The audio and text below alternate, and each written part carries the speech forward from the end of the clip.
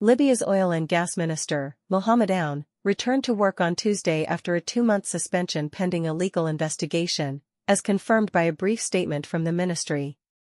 Aoun, a member of the Government of National Unity in Tripoli, was temporarily suspended in March by the Administrative Control Agency, ACA, due to unspecified legal violations.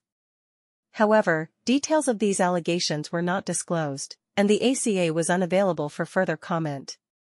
The ministry announced that the suspension was lifted on May 12 after the investigation concluded. A photo accompanying the announcement depicted Aoun back at his desk, signaling his resumption of duties. The ACA, responsible for government oversight, plays a crucial role in ensuring legal compliance within Libya's governance. This incident highlights the agency's commitment to accountability and oversight in governmental operations.